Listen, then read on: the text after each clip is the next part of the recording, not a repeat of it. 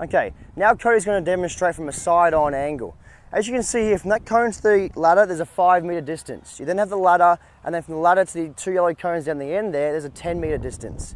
When Cody's on doing the ladder actions, there's a few different things I want to try and focus on. One is lifting his knees. If he's lifting his knees, then because of that lifting knees motion, he's also lifting his feet. Because some especially like beginning SAQ athletes, they drag their feet a little bit. So if he's getting his knees up nice and high, his feet will just naturally work with them and be in the air as well. I also want him to be using a full body focus, engaging his core, squeezing his butt. That'll keep him nice and upright and keep him moving. And I also want some strong arm movement, okay? So Cody, remember, I want strong arm movement, I want you to engage your core, and I want you to raise your knees on every single rep, okay? And hopefully, doing those 3 cues, everything else should start falling into place. The first one on side-eye angle is high knees, 2 in each one when you're ready.